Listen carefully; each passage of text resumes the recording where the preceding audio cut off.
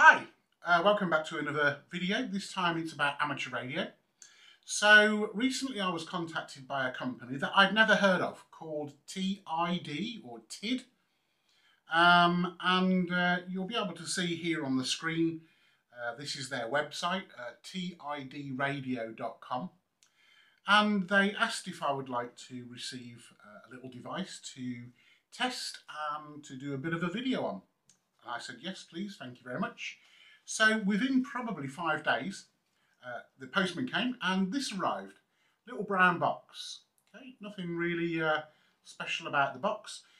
Inside is this. Don't know whether you can see that, but basically it's a little adapter, let's say. Now, for those of you that know or familiar with the Bofeng handhelds and also these new Quansheng handies, you'll probably be recognising the fact that it's got these two jack plugs on it. Not focusing very well, sorry. There you go, how's that? So basically what this is a Bluetooth connection to your radio. Now, for those of you that have been playing around with Bofengs and these Quanshengs, the way that you program them typically is via a cable.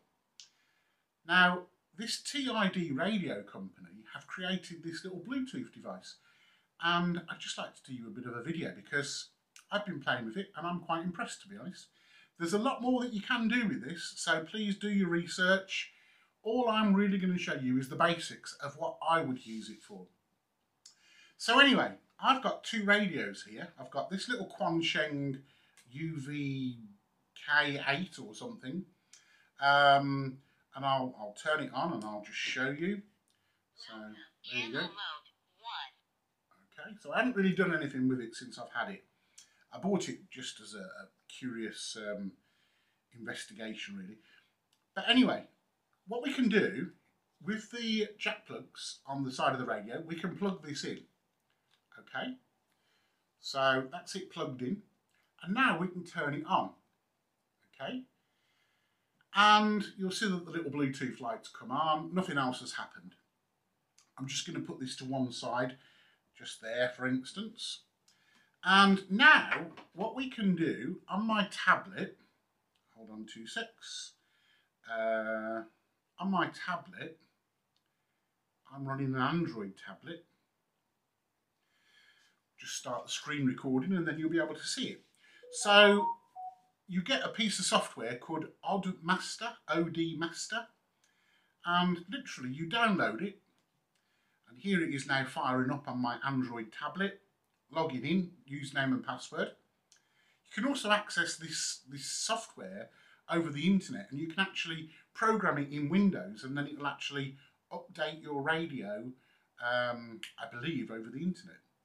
So first screen is we need to connect via Bluetooth. So we've turned the dongle on. So we connect, we search for the dongle. There it is. Click OK. Right, okay, I don't know why that said that, but anyway, it's connected now. Select the model. This is a Quansheng UV-K5 brackets 8. And now we tell it to read the radio, which it's doing now, as you can see. And it will pull in all of the configuration from the radio, exactly the same as if you was using something, I can't remember the name of the package I used to use, but yeah, exactly the same. So we can program the radio up with all of the various different channels. So let's choose, for instance, channel number 3, and let's program this up with, for instance, 144.300, and that's the receive frequency, and the transmit frequency 144.300 again, simplex channel. Again, we can do repeaters with this, so we've got offsets, we've got tones, CT, CSS tones, and all that kind of stuff. We can also alter the power, so let's change it to medium power, for instance. And once we're happy with what we've actually put in there, Then we simply click Save, and that's going to save the settings into the software app. And then once we're happy that we've programmed all of the channels that we want, we click Write, and then that will actually write that back to the radio. None of this is particularly groundbreaking. However, I thought it was worth sharing this video with you because this little Bluetooth connection, I haven't actually seen one of these before, to be honest. And also I haven't actually seen any other videos on this little device. So I hope this helps. Let's just show you, as I say, there are loads more things that you can do with this, other than just simply storing, like I'm doing, the odd channel here and there.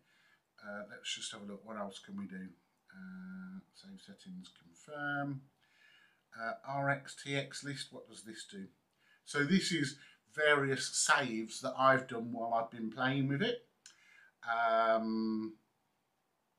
Go back, functions. This is where we can change the functions, just like we was in the menu of the radio, but rather than actually doing it from the keypad on the radio, we can actually do it here in software, and then simply squirt it out to the radio once we're happy with all of that.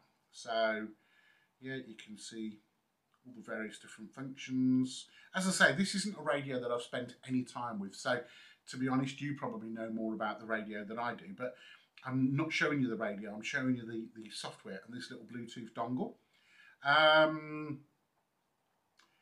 What else?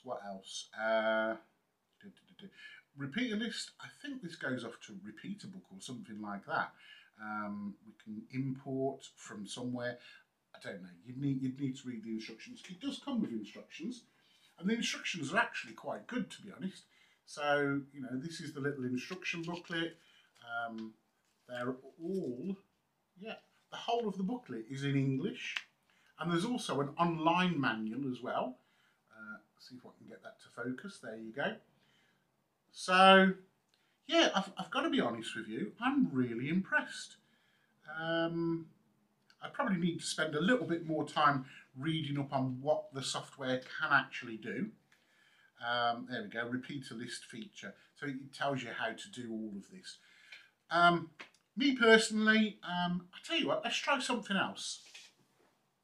I haven't tried this, so I don't know if it's going to work. So this is a bit of a flyer. I've got here my trusty Baofeng. So let's come out of that. Let's take the Bluetooth dongle off. Let's turn it off. I don't know whether leaving it on would have caused a problem. We'll plug it into the Baofeng, so it's now plugged in. Let's turn the Baofeng on, which I've just done. Let's press the little Bluetooth connection. Okay. So now, hopefully, by clicking there and clicking that, so we're now connected to the Bluetooth dongle. Now let's select a different radio. So instead of the Quansheng radio, we've got all sorts of different radios, some that I've never even heard of, to be honest. Retivis, Radio Oddity, loads that I don't know. NECQ, yeah, and at the top, probably the most popular, Baofeng. Now this is actually called a GT3, but I believe it's the same as a UV-5R. Now I know on here, I did spot, there we go, they actually have got a GT3. Oh, this is a GT5. Don't know whether that's going to make any difference. Let's see if it connects. Let's see what happens. Okay, it says that the baud rate is wrong. I don't quite know what that message means. Let's see.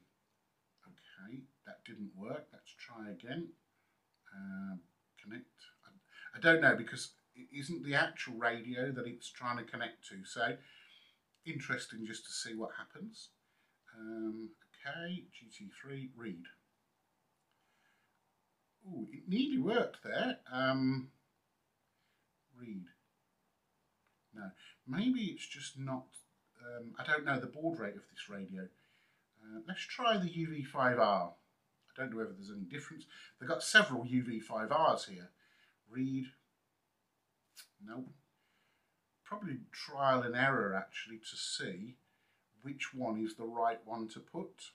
I don't know the difference. UV-5R old firmware, could be, you never know. No.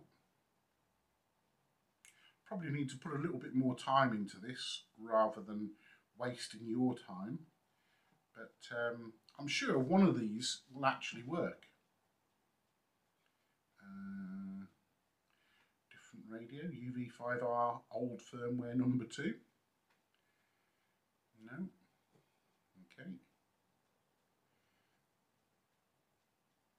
Oh, hold on. Yes. UV-82, don't know, UV-5X, UV-5G. No. Okay, well, I'm sure, given enough time, I could probably read this radio as well. Confident I could. It's just not knowing which one to actually try, because I haven't got a UV-5R. This is a derivative of that. If you know which one I should be pressing, by the way, put something down below in the comments. I'll keep trying, just as a matter of interest. But anyway, I won't keep you any longer. Thanks very much for watching the video. Hope it was useful for you. I have got a discount code if you want to buy one of these. They're not expensive. They're about, I don't know, £10–12 or something like that. So it's not the end of the world. But I have got a discount code that I'll put at the bottom of the screen now. So if you want to buy one, you'll get, I don't know, 10% off or something like that. But anyway, thanks for watching the video. If you do like amateur radio videos like this, feel free, check out some of my other videos. I've got hundreds of them now on my YouTube channel. And yeah, till next time, 7 free. Thanks a lot. Bye-bye.